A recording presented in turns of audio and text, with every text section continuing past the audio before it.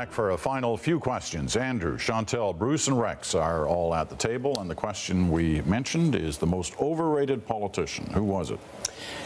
Stephen Harper, for an unusual reason. He's not overrated because he won a majority. That is a really good performance. And he's not overrated that he's doing a long run here, 2 or 3 elections. That's great. He's overrated by his enemies. Those people who conjure him up as some sort of cross between Genghis Khan and Mussolini are really giving him too much scope. He doesn't have the power that they think he has. He hasn't got the depths of animus against all the rest of the world that he's painted as. Those who are most radically against him have created some sort of superhuman politician that will wipe out Canadian life. It's grotesquely overrated. Interesting argument. I'll have to do more on that at some point. Sometime. Bruce. Well, I think the position of government House Leader has historically been a position of considerable importance for a government. And the decision by the Prime Minister to put Peter Van Loan in that role, I think, is something that is a bit mystifying. He's back in that role, back too. He used to have it and you can understand the argument in a minority parliament where that kind of bare-knuckle skirmishing is something that you almost have to do in order to get through. But in a majority situation, it really doesn't make that much sense. And I think he's adding to his reputation as a relentless partisan, defending most recently the dirty tricks in Erwin Kotler's writing. I think it's a problem for the government. Andrew. We've beaten up on him a little bit already, but Brian Topp, and he may prove us all wrong. He may prove to be a brilliant if he wins the leadership.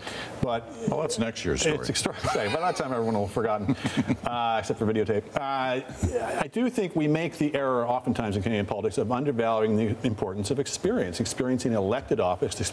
There's no experience, I suppose, that can really prepare you to be a party leader. It's a different occupational category than anything else in politics.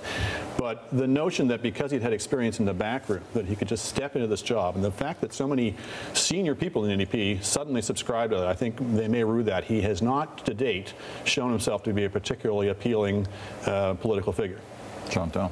I second that, but I picked Gilles Duceppe, and not only because he brought his party down to 4 seats and couldn't keep a fortress that was his own seat, but because suddenly he's emerged in the polls as the next Quebec Premier, the savior of the Parti Québécois, and you have to wonder, I mean, what do you have to do before people decide you may be a spent force?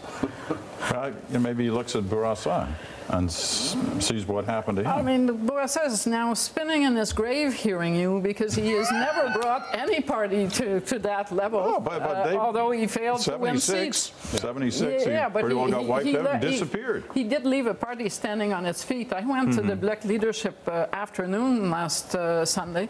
I was awake. And there were so few people left, it's as if, people died over the life of the Bloc and there weren't enough relatives left to have a good party at the funeral. And the really crushing thing is he was supposed to be the Bloc's ace in the hole, their big asset, and nothing. Yeah, he was always being praised in the debates as the greatest debater, which was a great mystery to me, next only to the incarnation. All right. Who to watch for in 2012? Bruce. Well, I think Bob Rae is probably the name that comes to mind for me. I think the question of what happens to the Liberals and the NDP is the biggest single question in the political landscape. And the Liberals have had such a tendency to hand-wring over their leadership choices for many years now. If they continue that, I think it's going to be a problem for them. How they can resolve it, I think, is a question for the higher-ups in the Liberal Party to work through. It's not going to be easy, but he's doing a pretty good job, it seems to me. Andrew. I think it's going to be very interesting to see whether Danielle Smith and the Wild Rose Alliance can break through in Alberta. They've gone down a bit in the polls since the choice of Alison Redford as Tory leader. The Tories are getting a bounce. But if you looked at the turnout in that Tory leadership race, it was way, way low. And it did not indicate a lot of enthusiasm in those party ranks.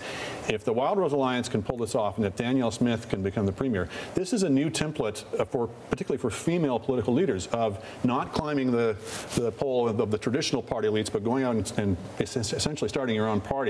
That's exciting, and she will be absolutely one to watch, I think, instantly for the federal politics as well. Chantal. I'll watch Alberta too, but also British Columbia, Alison Redford and Christy Clark, because I'm curious to see if a major province will elect a woman finally at the table, and there are 2 of them. Redford will go first. Clark doesn't have to go for a while.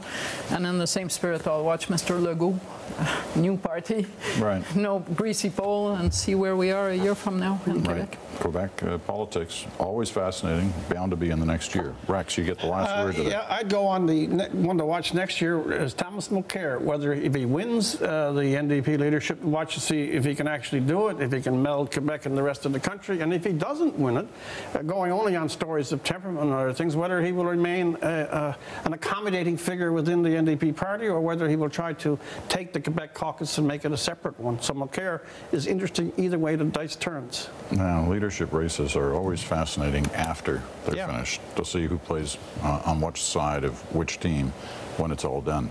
And Mulcair, of course, has played on a number of teams already. All right, we thank you all. A reminder, next week, the much anticipated year-end quiz, where the veteran at-issue panel goes up against those rookies, the insiders, with some fun yet challenging questions on the political year gone by. You won't want to miss that. Still, there's a rookie here too. yes. Okay, we'll keep that in mind. It won't get you any extra points.